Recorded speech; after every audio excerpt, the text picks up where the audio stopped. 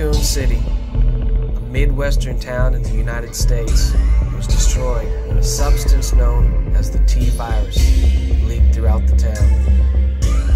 However, Umbrella, the corporation developing the virus, refused to abort the project. And once again, the threat of biological terror was thrust upon the world. A large amount of T-virus was stolen 3 days ago when a terrorist group hit an Umbrella lab in France.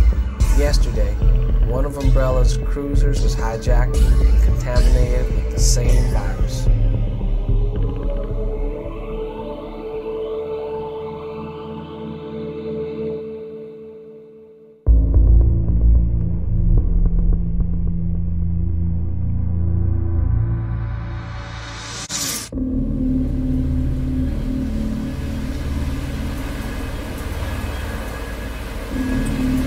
Why you American spies choose to use such ugly guns is still a mystery to me.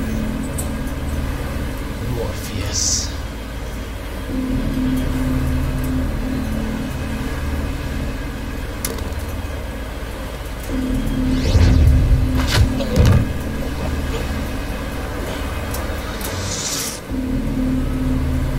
Think that cheap clothing wear is going to your head.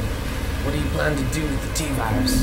I'm afraid that's all the playtime you have for today. You die. Now.